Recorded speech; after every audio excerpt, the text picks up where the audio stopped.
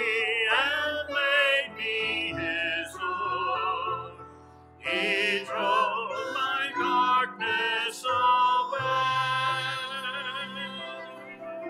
Before I loved him, he loved me. Before I found him, he found me. Before I sought him, he sought for me. Yes, Jesus cares for me. Chilled in the darkness, I wandered in sin, far from the warmth of the light. Then Jesus found me and changed me within, kindled his love in the night. Before I loved him, he loved me. Before I found him, he found me. Before I sought him, he sought for me. Yes, Jesus cares for me. Now in the sunlight I follow his word, through every trial and test. He is my Savior and he is my Lord. Gladly I give him my best. Before I loved him, he loved me. Before I found him, he found me. Before I sought him, he sought for me. Yes, Jesus cares for me.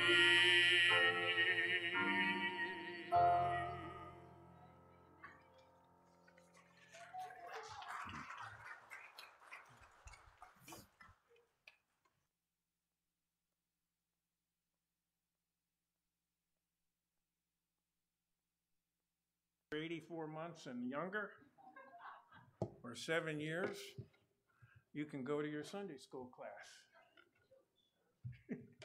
or children's church. Children's church. Amen. We'll get this thing right.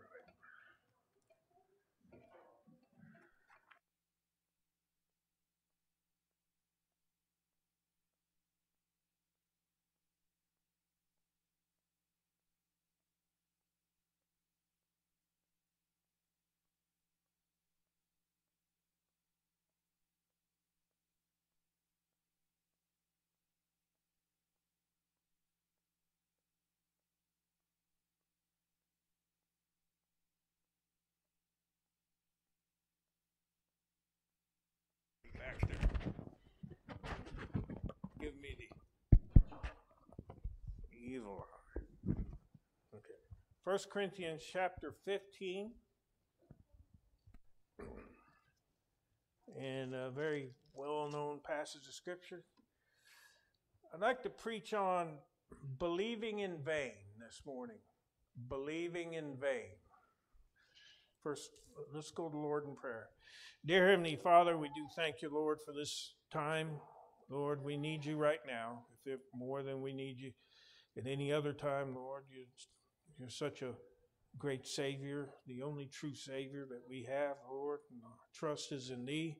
And I pray, Lord, you minister us to thy word. I pray, Lord, if there be anyone here that does not know you as their Lord and Savior, just religious by choice, Lord, that you would open up their eyes and their heart, and they may realize that they've got to trust you more than they've ever had, Lord, and they'd see their real need. And I pray, Lord, for the saint here, Lord. You minister to him as well and her. And I pray, Lord, you'd honor us with thy presence this morning, Lord, and you just show us things out of thy word so that when we leave here, Lord, we leave here better than when we came. And I ask thy blessing now in Jesus' name. Amen. This is a very famous and well-known scripture talking about the gospel of the Lord Jesus Christ. If you notice, the context is he's writing this to a very carnal church.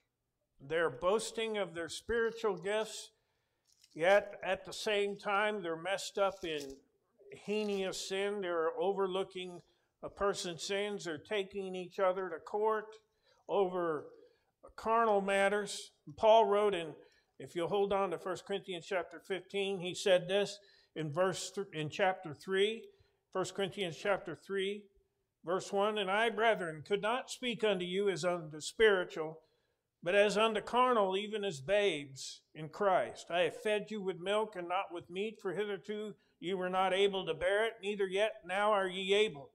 For ye are yet carnal, for whereas there is among you envying and strife and divisions, are ye not carnal and walk as men? One saith, I am of Paul, and another I am of Apollos. Are ye not ye carnal? Who then is Paul and who is Apollos, but ministers by whom ye believe?" Kind of sound like a present-day church. Not this one. I hope not. At least I don't believe so. But the context he's talking to this, he's writing to this church has got a lot of maturity problems, I would say. They're not dealing with sin the way they should, and then they're boasting themselves of spiritual gifts, and he's trying to straighten them out when it comes to tongues. He's saying this in chapter 14. He says right here, verse 33, "For God is not the author of confusion, but of peace, and of all churches of the saints. Let your women keep silence in the churches, for it is not prevented unto them to speak, but they are commanded to be under obedience, as also saith the law." The context is speaking in tongues. Ladies, that does not mean you cannot give a word of testimony. That does not mean that you cannot sing a special, but it does have to do when it comes to receiving something from the Lord as far as in a position of teaching and preaching. If they will learn anything, let them ask their husbands at home, for it is a shame for women to speak in the church. What? Came the word of God out from you, or came it unto you only?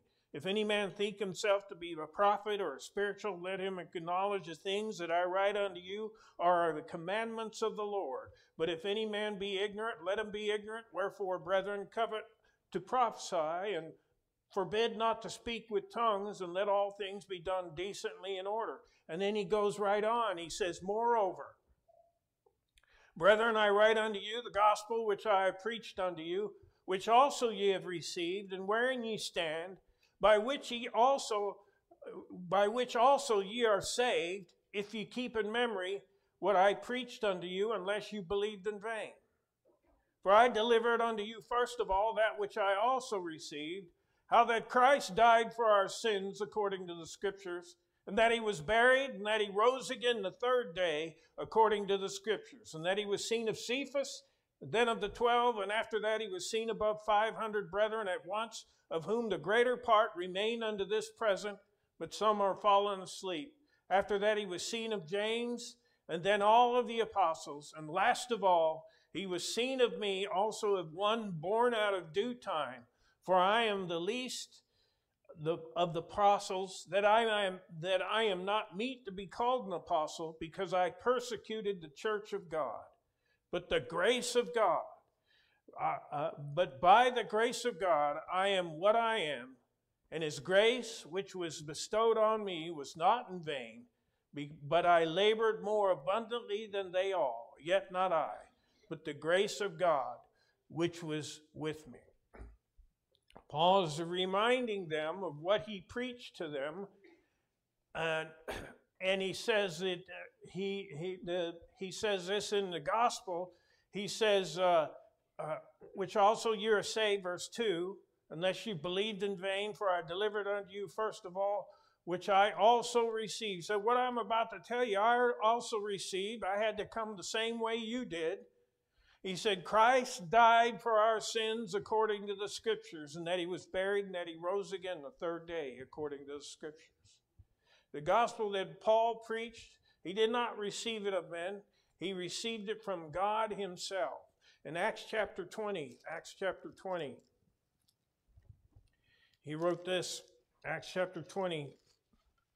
He says right here in Acts chapter 20, he says right here, verse 20, he's talking to the Ephesian elders, and he says, and how I kept back nothing that is profitable unto you, but I have showed you, and have taught you publicly and from house to house, testifying to the Jews and to the Greeks, repentance toward God and faith toward our Lord Jesus Christ. And now I behold, I go in the Spirit and am unto Jerusalem, and not knowing the things that shall befall me, save that the Holy Ghost witnesseth in every city, saying that bonds and afflictions abide me, but none of these things move me. Neither count I my life dear unto myself, so that I might finish my course in the ministry which I have received of the Lord Jesus, to testify the gospel of the grace of God. Brethren, what you have here is by the grace of God, and only by the grace of God. You didn't earn it. And you weren't looking for it when you first got saved. God came looking for you. Always remember that. God came looking for you. It was by his grace that he opened up your eyes. In Ephesians chapter 2, it says right here, a very well-known passage of Scripture, Ephesians chapter 2, verse 8, and it says, for by grace are you saved through faith, and that not of yourselves, it is a gift of God, not of works, lest any man should boast. So you say, well, we know all that. We know all that. Yeah, but did you believe it in vain? You know, you can, I know a lot of people that grew up in church. They could quote you scripture. They said, yeah, I did that. Yeah, I believe all that, but their life doesn't show it. They're not in church. They're not doing anything for God. They're not anywhere. And you wonder, did they really believe? You know, you can believe in the head, or you can believe in the heart. There's a whole big difference. You see, in 1 Corinthians chapter 15, we'll come back there. 1 Corinthians chapter 15. Here Paul he's going to be getting into the resurrection here. But in 1 Corinthians chapter 15, he says, moreover, brethren, I declare unto you the gospel which I also preach. Listen, what you have is what I received, and that's all you need. By the which ye are saved, if you keep in memory, I preached unto you, unless you believed in vain. He had his doubts. He had his doubts about the Corinthian church, because whether they truly believed it or not. You know, they had a head knowledge. You know, I had a head knowledge when I was saved. When we started going to church, when I was in junior high and high school, and I got baptized. How many of you in here have been baptized more than once? You know, I got baptized the first time to please my parents. You know, a lot of kids do that. They want to please mommy and daddy, and there's nothing wrong with that. But it's until they get on their own, they realize, I got to make this decision for myself. You see, they believed it in the head, but they never believed it in the heart. And that's where the difference is. And people, they have what we call a head profession or a mental assent, and not from the heart. You see, Romans chapter 10. None of this is new. Romans chapter 10, but it has to be reiterated. It says right here in Romans chapter 10, the difference is in verse 9, that if thou shalt confess with thy mouth the Lord Jesus, and shalt believe in thine heart that God hath raised him from the dead, thou shalt be saved. It say didn't believe in your head, you believe it in your heart. You see, because you can change your mind, but it's very hard to change your heart. I remember when my daughters, I don't want to scare somebody, but the parents are the last to know that their daughters are in love with somebody. You'd think, oh, it's fine, they're just having fellowship, and all of a sudden they get definitely serious. And by that time, especially the father, it's too late. You're not going to take that heart and say, no, you can't marry that guy. Because they've already made up their mind. They've already built their life in their head. And it's sunk down into their heart. And you're the pathetic individual that has to sit there and just say, okay, what do I do? Oh, you pay for everything. The most pathetic person at a wedding is the father of the bride. Because nobody cares what he thinks. Nobody needs his advice. His function is to pay for everything and walk her down the aisle. After that, you can go back to your place. You see, that's what a lot of us did when we were young about salvation. It was in our head, but it wasn't really in our heart. It wasn't until the Lord had to show us that we're the dirty, rotten sinner that needs forgiveness, and I'm the one that can do it for you. He had to show us. He says in Acts chapter 8, another passage of Scripture, Acts chapter 8. It says right here, the Ethiopian eunuch, there the Lord has brought Philip down and he has costed this chariot, and he says,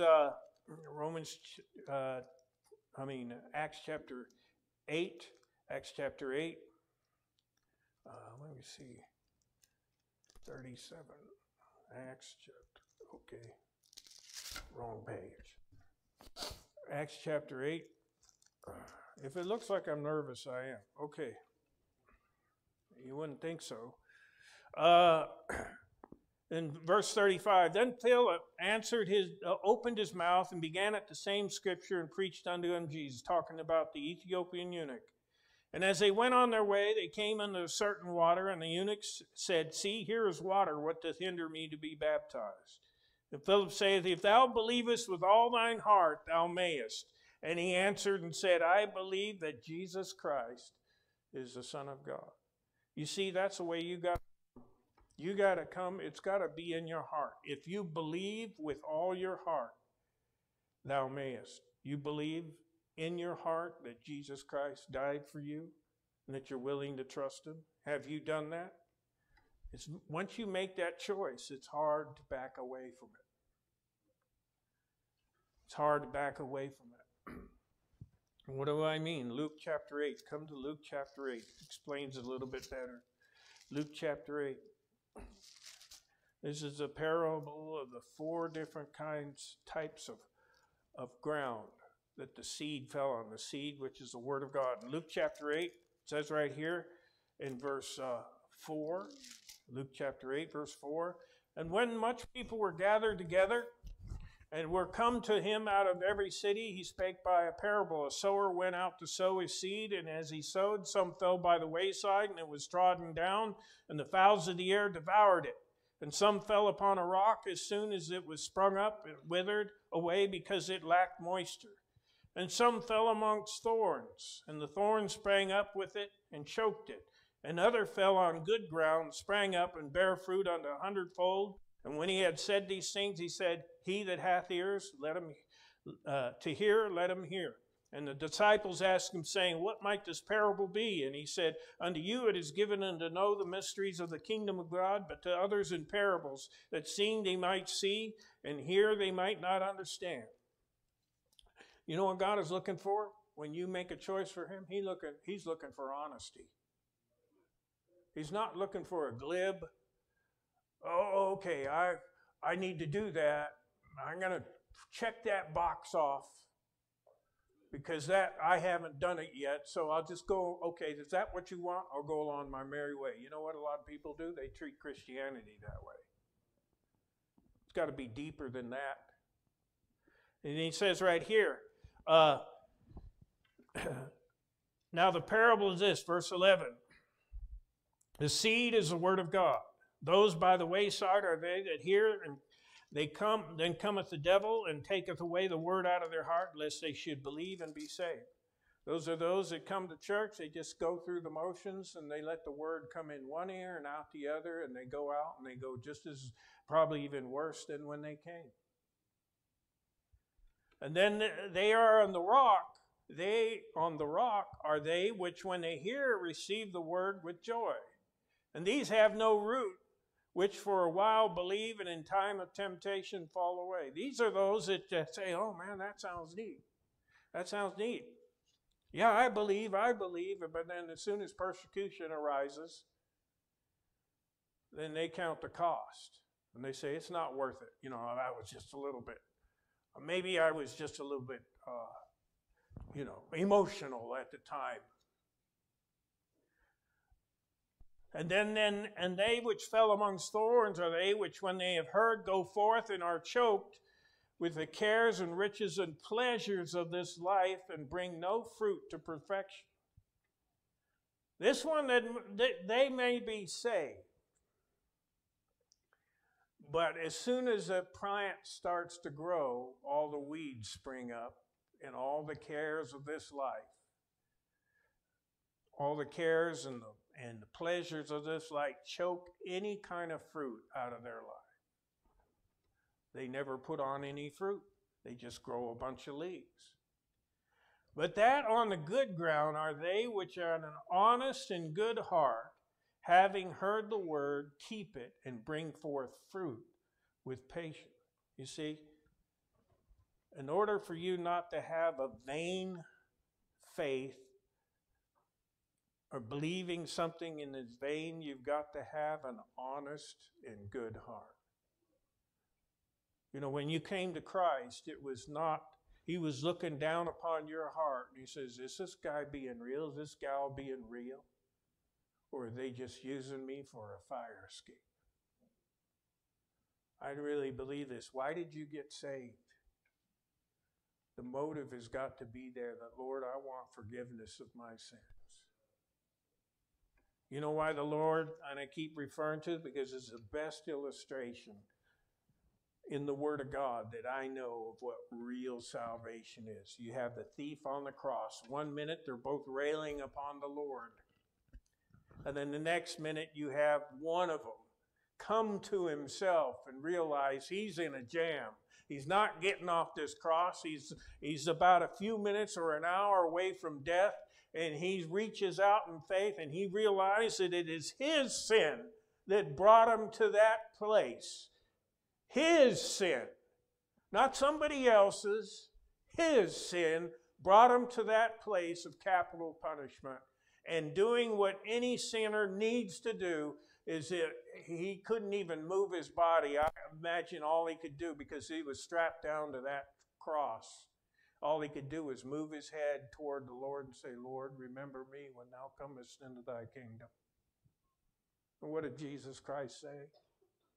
Verily, verily, I say unto thee, today shalt thou be with me in paradise. Have you done that? When you made your profession, is that what you did?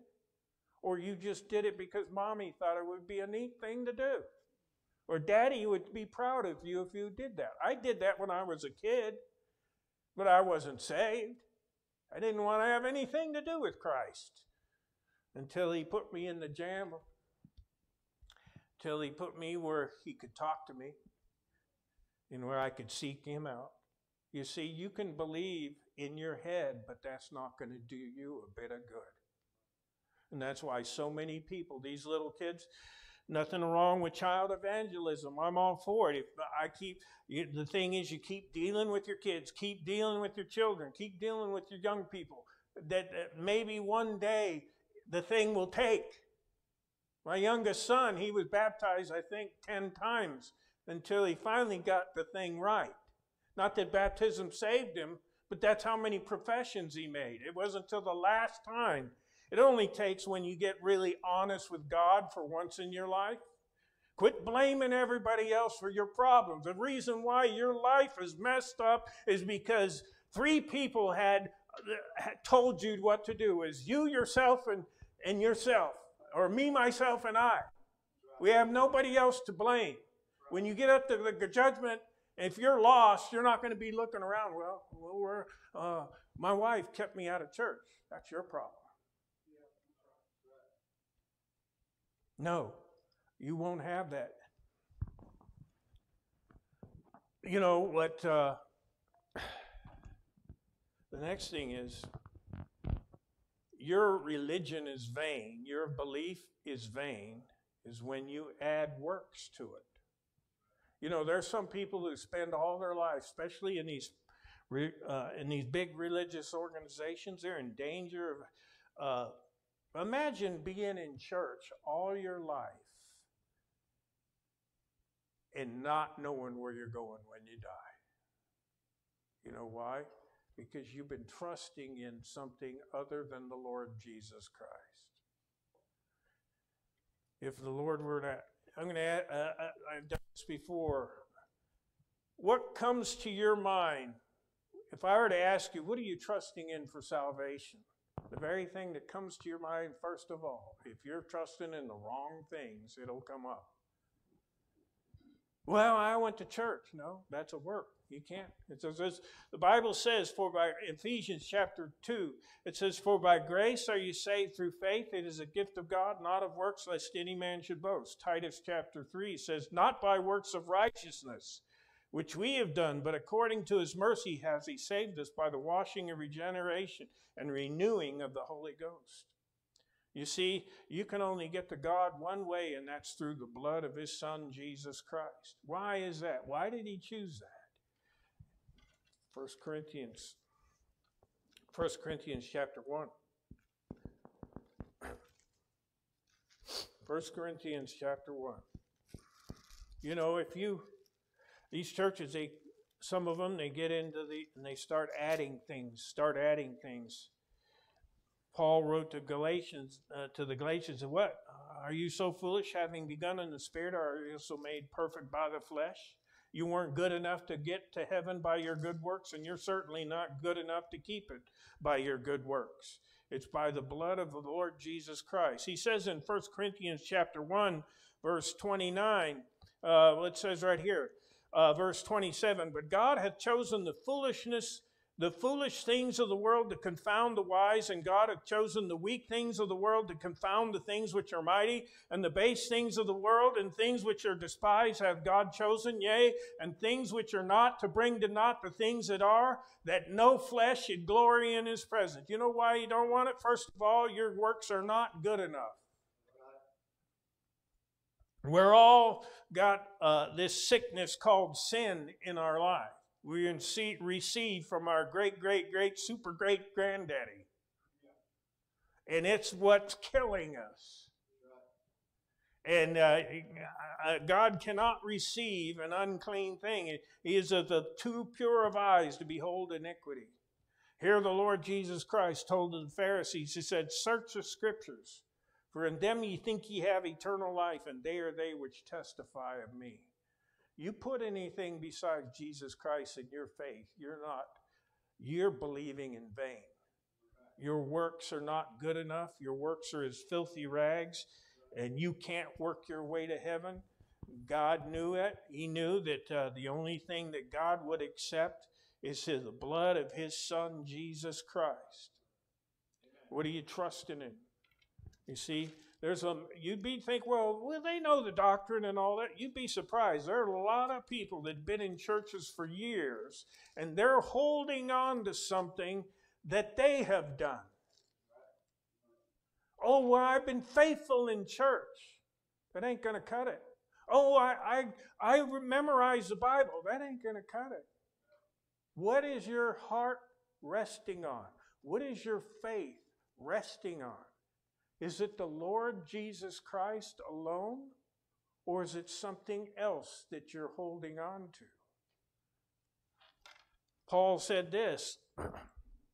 He says in 1 Corinthians, in Galatians chapter 1, verse 6, he got right to the point with them. He says, I marvel that you are soon removed from him that called you unto the grace of God into another gospel, which is not another, but there be some that trouble you and would pervert the gospel. But though we or an angel preach, or an angel from heaven preach any other gospel unto you than that which we have preached unto you, let him be accursed.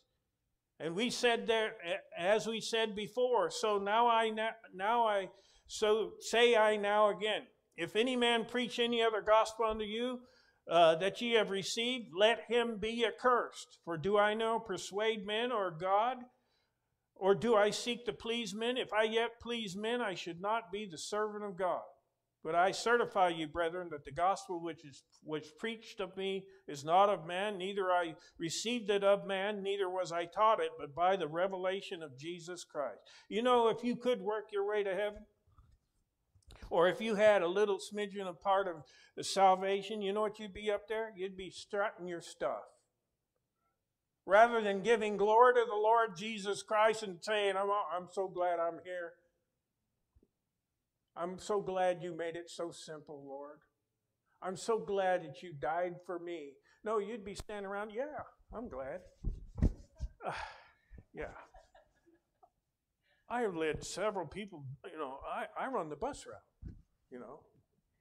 That's what you'd be doing. You'd be kissing your hand.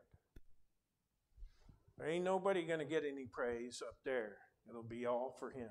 And if that bores you, there's something wrong with your salvation.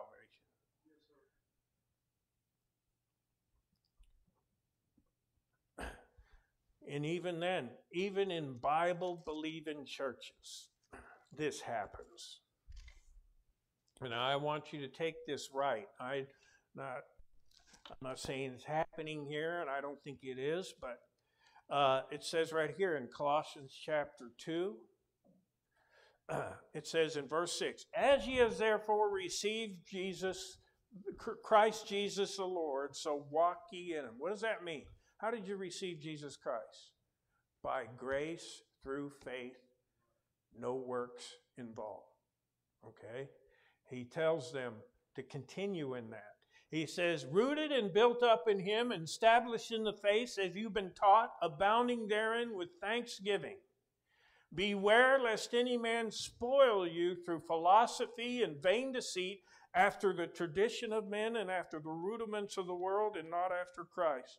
For in him dwelleth all the fullness of the Godhead bodily, and ye are complete in him, which is the head of all principality and power, in whom also ye are circumcised with the circumcision made without hands, and putting off the bodies of the sins of the flesh by the circumcision of Christ, buried with him in baptism, wherein ye are risen with him through the faith of the operation of God, who hath raised him from the dead. You see anywhere where you had any part in that? No, he did it all. He did it all. Keep your grubby hands off of it. You're not good enough to make it on your own. The only thing you're left to do is to trust him, only trust him. He said, and you being dead in your sins and circumcision in your flesh, hath he quickened together, and having forgiven you all trespasses, blotting out the handwriting of ordinances which against us, which was contrary to us, and took it out of the way, nailing it to his cross, and having spoiled principalities and powers, and he made a show of them open. Let no man therefore judge you in meat or in drink or in respect of holy day or a new moon or a Sabbath days, which are a shadow of things to come. But the body is of Christ. You know what people come along, they start adding things to it. They start adding things to it. Well, you need to do this, you need to do that. And they'll mangle scripture and they'll take it out of it and they'll say you need to tithe under the Old Testament when there's no such thing as a tithe. Sorry to, I know it's a sacrilege, but there is no tithe. You don't really tithe anything. You know, the method of a New Testament giving is found in 2 Corinthians chapter 9. God loveth a cheerful giver. These people that say, well, you got to tithe or you're not right with God. Well, they mangle Scripture and they take it out of context. It's talking to the nation of Israel who had to tithe everything they owned. And who did they give it to? They gave it to the priesthood. They didn't give it to the church. Stuff like that. When you start adding to it, taste not, handle not, taste not, all these things are going to perish with the using. And what have you done?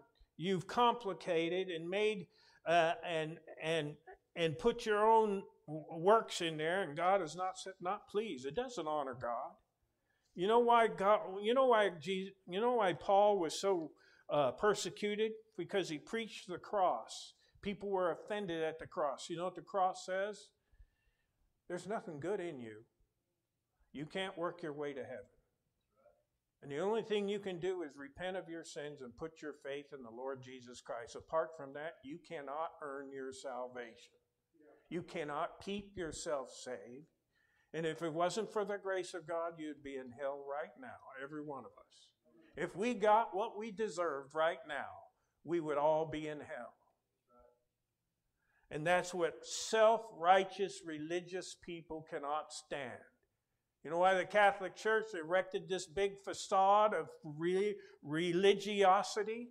So they could control you. They could control you. You ever notice, I'm not getting into politics, you notice that when the government they bring in these new rules and mandates and all that, and they say, well, it's for your good. No, it's so they can control you. We'll get off that. Have you believed in vain? Are you trusting solely in the Lord Jesus Christ? Have you even come to Him? If you are trusting in anything else, well, I got baptized when I was a little girl. Well, tell me something. Do you have the peace that passes all understanding? Do you know beyond a shadow of a doubt that you're saved? And that if you were to die tonight, that you would be with the Lord? Well, I don't know. I don't know if anyone can know that for sure. See, they have believed in vain. Don't be caught with that. Thirdly, you believe in vain when there's no fruit. I believe that if you truly get saved, there's going to be some fruit. You can't help it. Because when the Holy Spirit comes to live within you, and that's what happens when you trust Christ your Savior, He starts making changes. You don't have to, in fact, you don't have to not somebody out externally telling, well, you can't do this, you can't do that, you can't do. No, the Holy Spirit's already in there, and He's saying, look, that's got to go. That cussing's got to go. That dirty habit's got to go.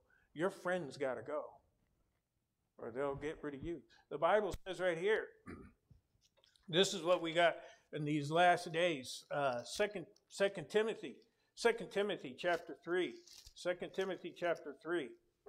Paul writes this to Timothy, and he says, this know also, verse 1, that in the last days perilous times shall come. Men shall be lovers of their own selves, covetous, boasters, proud, blasphemers, disobedient to parents, unthankful, unholy, without natural affection, truce breakers, false accusers, incontinent, fierce, despisers of those that are good, traitors, heady, high-minded, lovers of pleasure more than lovers of God, having a form of godliness, but denying the power thereof. We got a lot of Christians out there we meet on the street. They say they're Christians, but by their very lives they belie whether ever they knew Jesus Christ or not.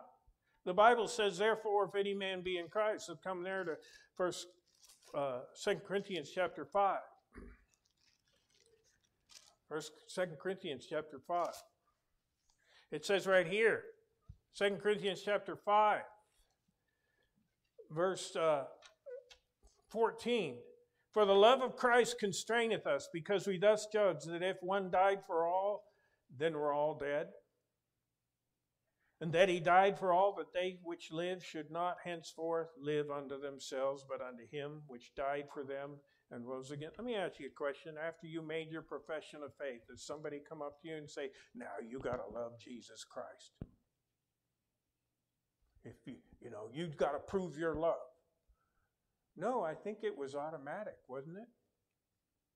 You may have not gotten everything right, but there was something in there that was not there before. You started thinking, this ain't right. This ain't right. When I first got saved, I was a mess. I got rid of things I didn't need to get rid of. But because I was so convicted that I had them, that maybe I thought, maybe I'm putting more love in this than I am Jesus Christ. Nobody was saying, you need to do that. You need to get rid of that. You need to do, no. Somebody who was in there was telling me, and the Holy Spirit said, son, years later I thought, son, you didn't have to do that, but I appreciate your desire. Because you didn't know everything, you didn't realize the liberty that you had, but it showed your heart that you want to do what's right. Who put that in there? It wasn't self-generated, it was the Holy Spirit saying, if God comes to move into your house, do you think He's going to change things? It says, therefore, if any man be in Christ, he says, wherefore, verse 16, wherefore know we him no man after the flesh, yea, though no we have known Christ after the flesh, now henceforth know we him no more. Therefore, if any man be in Christ, he is a new creature. Old things are passed away. Behold, all things are become new. You profess to be saved. Can you tell me a time in your life when you saw changes in your life? If there's no change, if you're still messed up in the same stuff and you can do it without getting grieved in yourself, then maybe you better check up. Maybe you never really truly trusted the Lord Jesus Christ as your Savior. The Bible says in James, be ye doers of the word, not just hearers only. We work not because we're trying to get saved.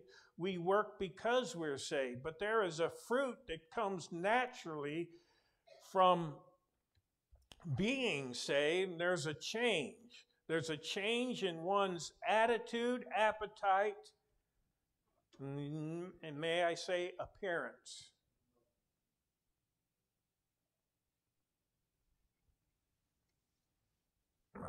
Appearance. Things have got to change. They should have changed, And he says, Ezekiel, but now we live in this, a lot of people, they go to church. I don't know why they go.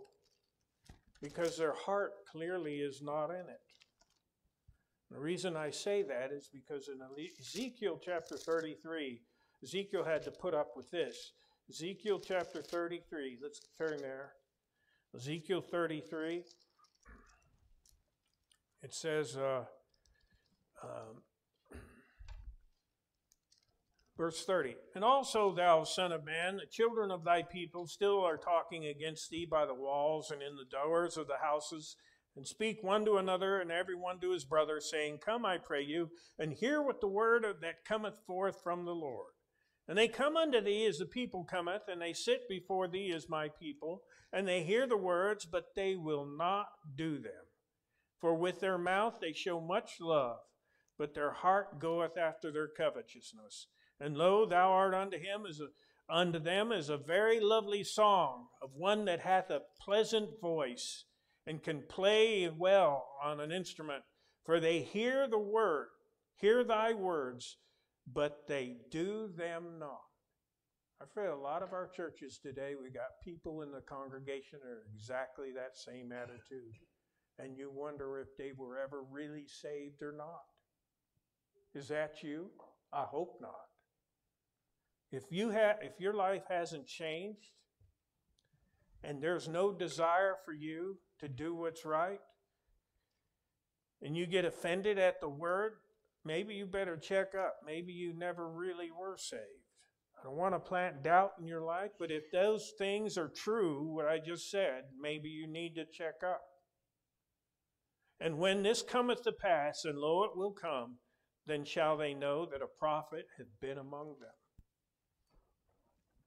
Let's come back to 1 Corinthians chapter 15. 1 Corinthians chapter 15. No change. You know you've got a vain religion when there's been no change in your life. Been no change. Oh, it was the way for me. I made a profession when I was in high school, and there was no change. I was still going after the same things, doing what everybody else did, and it didn't bother me one bit. You know, and finally, if you truly are saved, 1 Corinthians chapter 15, he says right here in verse 10, but by the grace of God, verse 10, I am what I am. And his grace was bestowed upon me, was not in vain, but I labored more abundantly than they all. Yet not I, but the grace of God which was with me. You see, your religion, though you may be saved, I'll grant you that, your religion may be vain in that there's no fruit from your profession. You may have all the outward looks of being a Christian. But my question to you today is, are you getting the Word of God out? Do people on your job know that you are a Christian? Have you ever witnessed to anyone? Is there a desire in your heart to get the Word out? If it's just me, myself, and I, and nobody else, as far as God is concerned, your testimony is vain. See, God left us here for a reason. It was not just to get saved.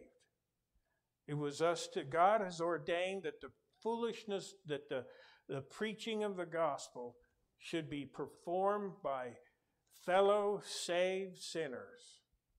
He could have done it by angels, but he chose us. Because you know what he gets? Anyone who gets converted through your faithful preaching, first of all, it honors his word. And secondly, those who truly get saved wanted to be saved. You see, because there's nobody in heaven that's not going to want to be there, that didn't want to be there. And in hell, there's nobody there that didn't want to be there either. You see, what are you doing? The Bible says right here in Philippians, Paul felt this. He wrote to one of his favorite churches, Philippians chapter 2. Philippians chapter 2. He wrote this to one of his favorite churches. He wrote this and he said,